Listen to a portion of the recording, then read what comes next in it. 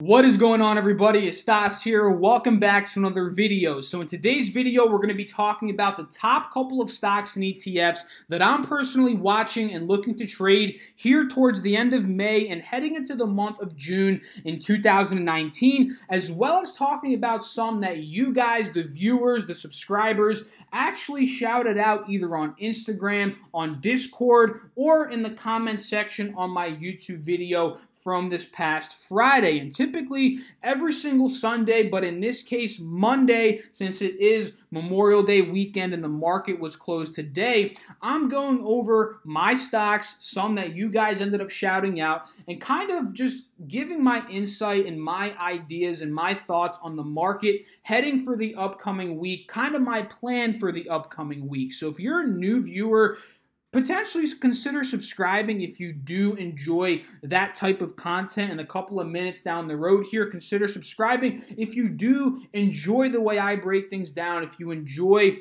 what I provide here on YouTube, it would really mean a lot to me. So let's just run into it, guys. Let's just hop right into it. I hope you all had a great Memorial Day weekend. If you're from the US, I hope you all had a great time. If you had off, if you spent time with your family, friends, I hope you all had a great time. Me personally, I actually just got back from the shore, from the beach, and it took me 5 hours. Yes, you heard me right, 5 hours to get back home when it typically takes an hour to an hour and a half. And that's absolutely crazy. The traffic was backed up. There was a point where we went literally 5 miles, and it took us 2 hours to go 5 miles. So you can imagine how bad that bumper-to-bumper traffic was. But anyway, hope you all had a great time. Let's just talk about, very quickly, the S&P 500's performance from last week before we do get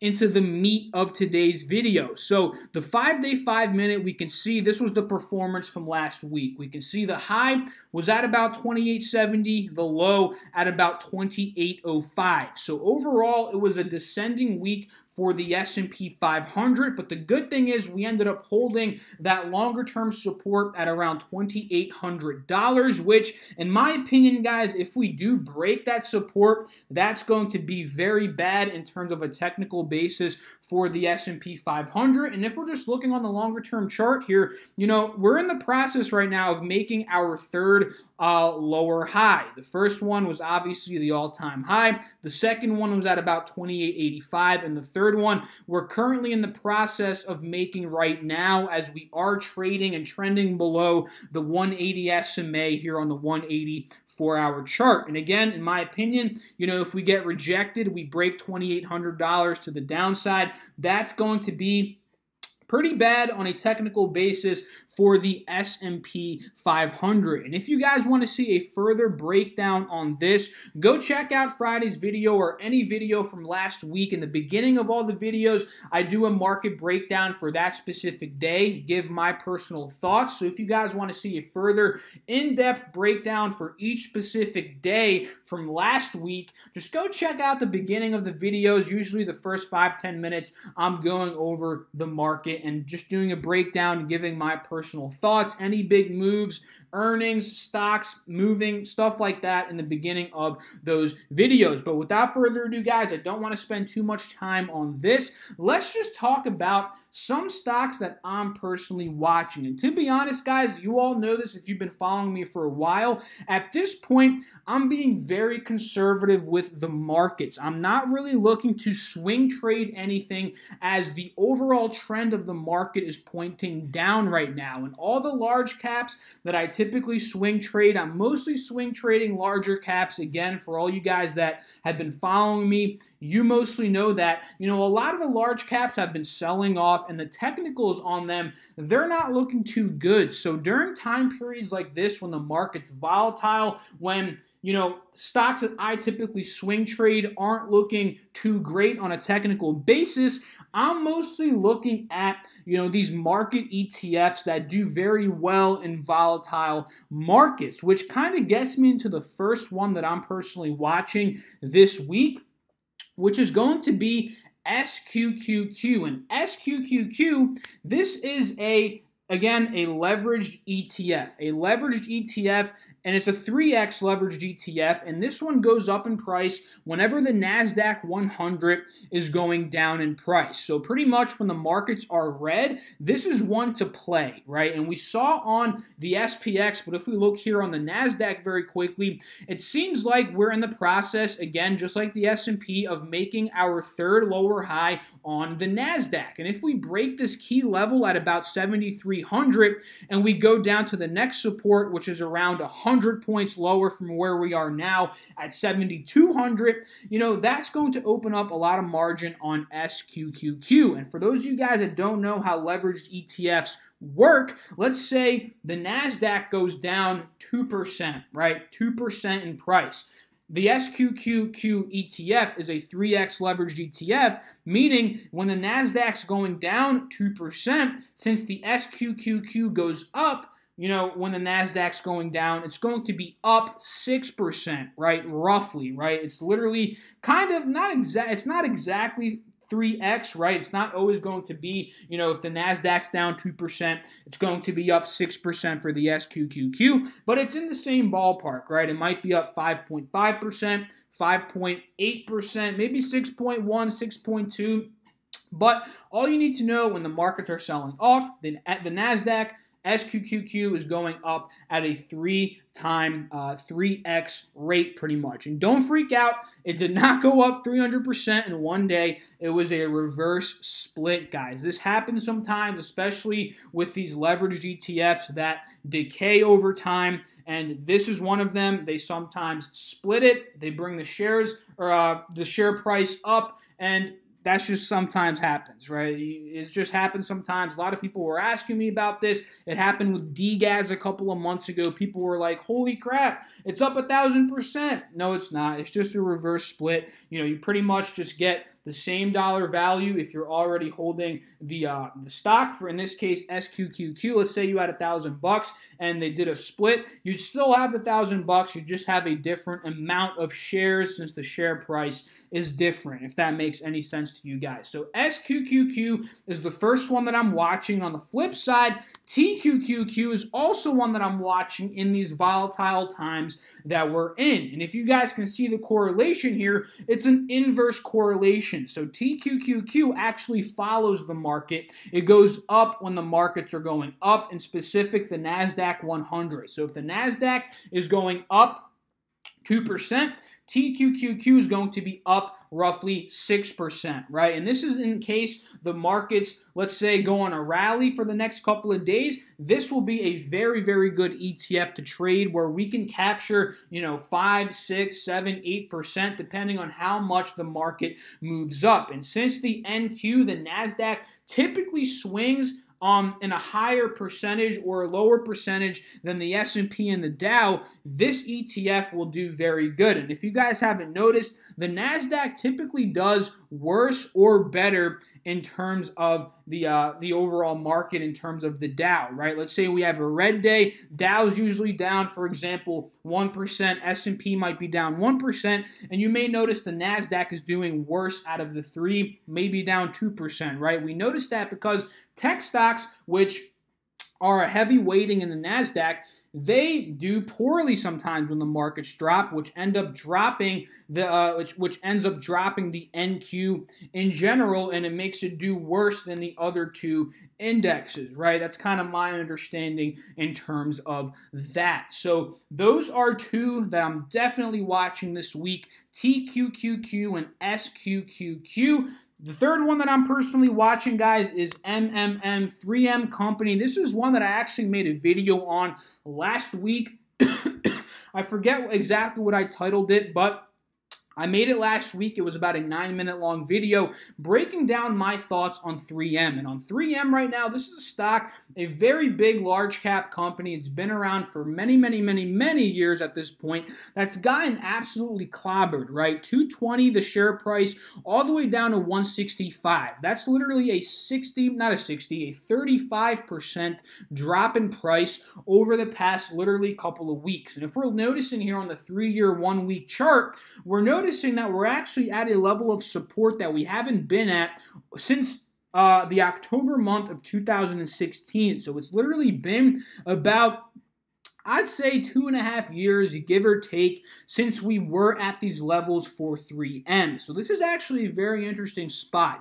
Are we going to end up holding this level here on the long-term charts right now? We're not really seeing consolidation. We're not really seeing a green candlestick in sight. So it's not confirmed. It has not been confirmed quite yet. But this week, in my opinion, is going to tell us whether or not we're going to hold this level, right? If we don't hold this level, if we look on the 20-year chart, going back even more, we notice the next level that we may be going to may be near $160, right? You guys see this drawn out right here. Let's say we break $160, we may be going down all the way to 138, but in my opinion, that is the absolute worst case scenario. So keep an eye on 3M to hold the roughly 160 level, and from here, guys, we may be going on a rally since 3M, again, the shares have been absolutely clobbered. And here on a shorter term basis on the 184-hour chart, we are noticing some consolidation here, but we did have a bit of a dip on, I believe, was it Thursday or Friday of last week? We dipped down a bit more. We had that big pop on, what day was this? This was earlier last week. We had that big pop into the 170s. Then we ended up selling off a bit more. So honestly, guys, if you're looking to swing trade 3M at this point, all I'm waiting for is a 50 SMA resistance break here on the 184-hour chart, ideally into the 170s and ideally out of the 172, 173 level, because at this point, if we do get to 172, we'll be out of the 50 SMA and we'll be out of this old support, which is a resistance, and that's going to be 2 resistance breaks. Very, very good sign for 3M. So at this point, I'm just sitting here waiting, and I'm also contemplating starting a long-term position here on 3M. At this point in time, the starting yield is about 3.5%. And you may be asking yourself, how do you find starting yield? At this point, on Yahoo Finance, the dividend for 3M, it's not accurate, guys. All you need to do to find the yield, the dividend of a certain company is take the dividend for the year. If I remember correctly, it's about $3 or something, $3.30. It doesn't really matter, but take the dividend for the year. Let's say it's $4 and divide it by the share price and multiply that by 100. So in this case, let's say the dividend for 3M is $4. Take $4 divided by $166. You'll get a decimal, like a 0.03 or something like that, 0.03. Multiply that by 100, and it'll give you a percentage at around 3.5, 3.6, somewhere around there, and that is what your dividend yield is. And just remember, a lot of these sites that you're looking at, Yahoo Finance, CNN, investing.com, your private, brokerage, whatever you're looking at, they don't update the dividends right away, right? It might take them a little bit, like a day, 2 days, which is why I just like to do that calculation I just showed you guys. It makes it much easier, and you get the accurate dividend of what it is at that moment in time, right? Which is super, super important. So let's talk about a couple that you guys actually ended up shouting out here and some more that I'm personally watching. So one is Z, ticker symbol Z, Zillow Group. For those of you guys that don't know, Zillow Group is a website for real estate. I'm not too, into this type of business, this niche. I don't know too much about it, but that's the gist of what this business is. If we're breaking down the technicals here on ticker symbol Z, we can see earnings report came a couple of weeks ago. Not too sure. Seems like they had a negative here. Not too sure if their earnings were good or not, but we can see the pop, the sell-off right after earnings, and the steady climb. So that's a pretty good sign, in my opinion, post-earnings right there. We're noticing right now, this is actually a really good example right here. We're noticing the resistance on Zillow right here, very strong resistance actually, at about $41 to $42. We saw that was a resistance from back in October to the early month of November. We see there was like 4 different resistance tops at that point. We had trouble getting above the levels there, sold off. We popped out of it briefly, sold off again, and now we're retesting this level. So I'm actually really happy. I believe, who shouted this one out? I think it was Julissa, if I'm saying your name right. Thanks for shouting this one out, by the way, if you are watching. And this one, I think it's going to be a pretty good play if we break out. If we break out of here, this could be a really good play from $42 up to $45-ish, right? We can notice that's easily about 6-7%.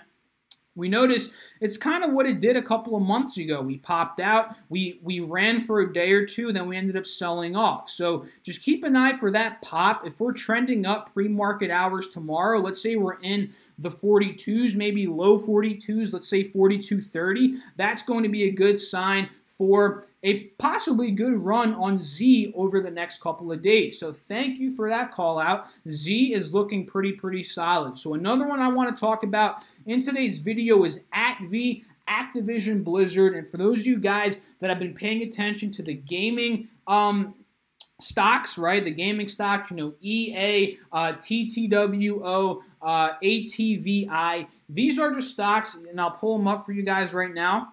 Take-Two, you know, this one's actually reversing, but still it's been clobbered. EA, I think EA's been doing pretty decent, or had a decent day. Yup, it's had a decent day, sold off, but nonetheless, it's still getting clobbered. And ATVI, you know, all these video game stocks, they've just been getting killed over the past couple of months, and it seems like from what I'm seeing based off my naked eye right now, ATV has been doing the absolute worst out of all of these stocks. And we're noticing how ever since they reported earnings, they've been selling off pretty aggressively. We were near $47 per share right around earnings, and now we're trading almost to the low 40s. We actually are at the low 40s at about $42.29 at the close from this past Friday, and we're actually inching towards the next support, which, if we break this one, guys, honestly, that's not going to be too good for ATV. At that point, we're going to be at lows here on the 184-hour chart, and that may bring in some more bears, some more short sellers, some more downside for the stock, to be honest. And we can notice here over the past couple of months, you know, we did hold 40 once, twice, 3 times, 4 times. It's a pretty strong support. You can see we broke 43 last week. And, you know, we have about $2 left to go to that support level. So I'd wait and see, you know, are we going to hold $40 again? And from there, we could potentially go on this little run, maybe back up to the moving averages here. Notice how, you know, the last time ATV got to a low, the last time the RSI was oversold like it is now, we went on a run from $43 up to $46. That's at least, you know, a couple percentage points. That would be a very good trade. Let's see how much it actually is to put an exact number on it. It's about 7-8%. So I'm thinking something very similar to that might happen here. We might bottom out at $40, $41, and we might make a run back up to the moving average resistance, which in this case is going to be the 50 SMA. So let's say, you know, we get down to $41. You know, if we run back up to the 50 SMA resistance, that might be another 5, 6, 7% margin for ATV. So I'm really liking it. The RSI is oversold. We just need to find a bottom, and we need to find that reversal, that spike up, so we can just capitalize on the pushback. So let's say, again, if we break $40, if we start to trend down to the 39s, the 38s, that's not going to be looking too good, but eventually we're going to see that pop up on ATV. We're going to see a couple of days where we're running up. We just have to catch it at the right time, and I am watching it, you know, for this upcoming week, no doubt about it. So AAL, American Airlines, I have my notepad here if you guys are seeing me looking to the side. Yes, I have a notepad with a couple of notes, some stocks that I'm watching. Again, some that you guys ended up calling out. AAL is actually one that I got on the Instagram DM. So if you're watching this, whoever DM'd me on Instagram, I appreciate, again, the call out. So AAL, American Airlines, this is one that reported earnings, from what I'm seeing here, 52 cents. Okay, so they missed on EPS from what I'm seeing here. Okay, maybe that's why the stock's been tumbling. And to be honest, just from what I'm seeing, you know, this is a stock that it's like a falling knife at this point. It's kind of like 3M. There's no reversal quite yet. There's no bottom quite yet. And we're kind of reaching supports from a couple of months ago. It's kind of like exactly like 3M in a sense. And if we're just drawing out the support, you know, we broke a very critical support level just this past week or the week before that. We can see the $30, $30. We literally had a double bottom at 30. We had a 1, 2, 3 bottom here in the beginning of 2019 at $30. We had a bottom at $30 again towards the end of March, and now we almost bottomed at $30, but we broke right below it. So on a technical basis, that's not too good of a sign on AAL. We're noticing the RSI is very oversold. At this point in time, for me to even get into AAL, I need to see it back in the $30 range. We need to see a pop up above $30. We need to see a break out of the old support, which is now a resistance, again at $30. And from there, we may be seeing another run, right? And notice how over the long run here on the 184-hour, AAL is on a descending pattern of lower highs and lower lows, guys. There's no denying that this one's in a downwards pattern. $44 high, next high at $40, next high at $36, next high $34. And this low is about to crack below the $28 low from a couple of months ago. And that's just, again, the confirmation of the descending pattern. So maybe once we find a bottom, this is actually kind of like ATV as well, right? Once we find that bottom, we may, go on that run where we may pop up like 10% to get back to the moving average resistances. Because notice, just like ATV, the 50 SMA here is acting as a resistance. That could be a very viable play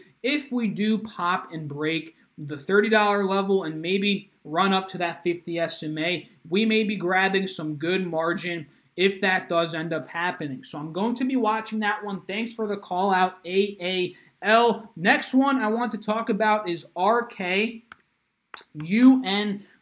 So RKUNY, this one is kind of looking like a pretty good uptrending pattern, honestly, guys. We're noticing it's riding the 50 SMA, or it was riding the 50 SMA, rather. We broke that level at about 1050. Now we're trending down to about 975, or we did, rather, where we ended up holding an old resistance as a support. That's a pretty good sign. We've also broken above the 1015 level of resistance from back in the beginning of April in 2019. So very good sign there. Now, all I would want to see, very basic, guys, stocks that look like this, that are uptrending, that are on the pullback, they're kind of easy to analyze, right? At this point, we're noticing the spike on the RSI. We're noticing how we're fighting that 50 SMA resistance. All I would want to see here is a break into, let's say, $10.50, $10.60, maybe $10.70, and for us to break the 50 SMA on this longer 184-hour chart. At that point in time,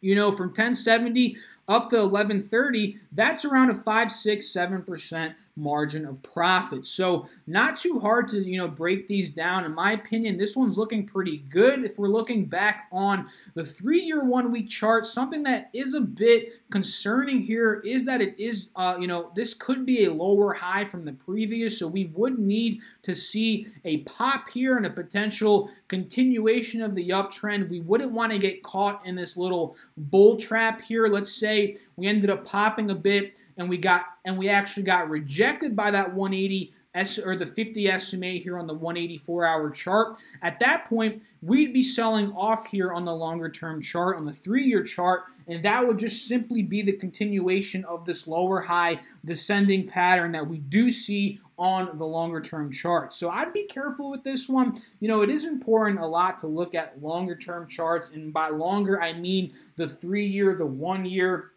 and of course the 180 when you're looking at potentially swing trading some stocks, right? Notice how I looked at the 3-year chart on 3M. It's very, very important to understand where the stock has been in the past 3, 4, 5 years, right? So let's take a look at Aurora Cannabis very quickly, ACB. And the cannabis stocks have actually been kind of quiet lately, honestly, guys. Remember when Cron, CGC, they were going crazy a couple of months ago? They've kind of been quiet since that peak towards the beginning, or more towards the the end of March in 2019 for ACB in specific here. And what I'm noticing is, ACB, very basic here. It's been descending over the past 3 months since that nice run that we saw in the first couple of months of 2019, right? We notice the high at about 1040. The next high is at about 940, and it's just been making lower highs ever since then. Now we're noticing it made a bearish cross. The 50 SMA crossed below the 180 SMA a couple of weeks ago, and since then, guys, it's been downtrending. We noticed the 180 SMA, it's been acting as a resistance here. We dropped even further last week. If we see the 5-day, 5-minute, it's just been ugly pretty much, descending, lower lows, lower highs, all that jazz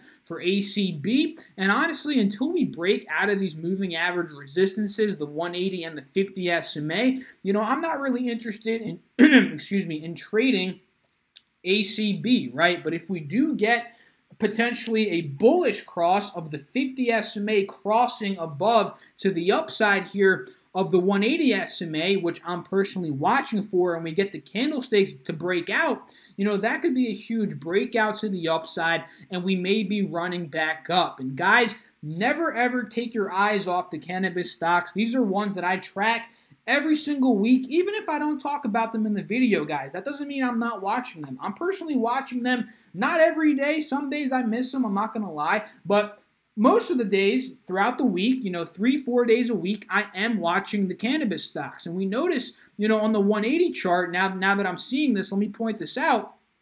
ACB is getting towards a support that was an old resistance from a couple of months ago. We noticed the top here, beginning of November, top here, beginning of February. Keep an eye. This may be the bouncing level. This may be the bouncing zone for ACB. If we get down another 20, 30 cents, bring that RSI down a bit more, we hold this support, we may be popping here, guys. This may be a spot where we do end up shooting up on ACB, which is what I'm personally watching. So let's talk about very quickly Facebook and Apple. These are two that were also requested, but again, like I mentioned in the beginning of the video, guys, these large cap stocks, they've been absolutely brutalized, right? Apple, it's not looking too great here. The bearish cross, 50 SMA crossing below the 180 SMA. We're not really finding a bottom. Lower lows, lower highs. We're in the 170s now.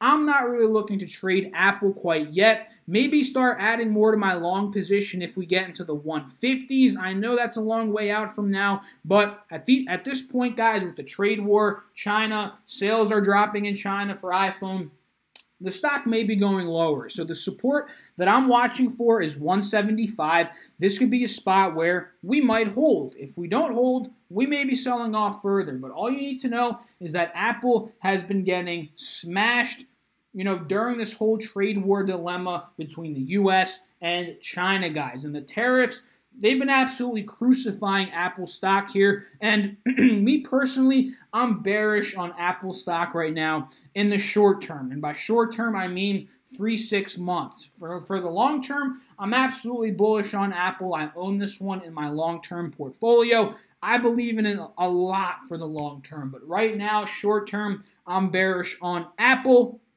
Which brings me to Facebook, guys. Facebook doesn't have exposure to China, but it is still getting clobbered by this whole trade war. Everything that's been going on in the global economy recently, it's been getting clobbered. Not as bad as Apple, but still $200 per share a couple of weeks ago. Now it's at $180. We're noticing the start of the bearish cross here. We're noticing moving averages are acting as resistances. We may be heading lower here in terms of Facebook, guys. So keep an eye on 178, 179, roughly that level of support. We're nearing that level. If we break that, you know, that's a huge break on Facebook. We may be going down to 175. So I'm going to end off the video here. If you all enjoyed this video, feel free to go down below and hit that like button. It really supports me and supports the channel in general. Feel free to drop a comment. Let me know what you guys think about these stocks. What are you guys doing this upcoming week? I would love to know. If you're new to the channel, hit that subscribe button and hit that notification bell so you're notified every single time that I do make a video. And also, I uploaded a video on Saturday morning talking about how much money I started trading with when I first started trading a couple years back. So go check out that video. You'll probably see it right here, you know, in the cards or the pop-up video that shows up towards the end of the video. So go click on that, watch that, let me know what you guys think. I'll catch you all in the next video. Good luck. Peace out.